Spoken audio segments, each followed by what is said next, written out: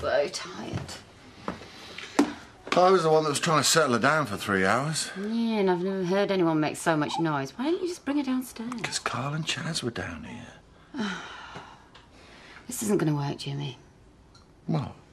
Well, him. Them knows. I mean, he's only been back 5 minutes. He's already got another woman in. He's entitled to a relationship. Why can't he go back to Pear Tree? Because this is his house. Yeah, and we've got a baby to look after. And if she thinks she's letting that psychopathic son of hers... Come on. All right. Sleep well? Yeah, all right. We didn't. You ever heard Angelica crying? Yeah. The noise from downstairs didn't help. Oh, obviously things are a bit difficult at the moment with the baby and everything. We need our space. Yeah, so do we.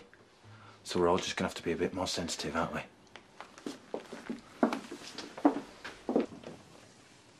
That's all that matters.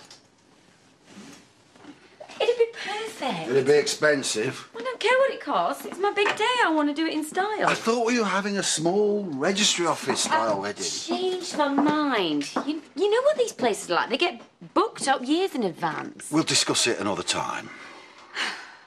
No, we won't.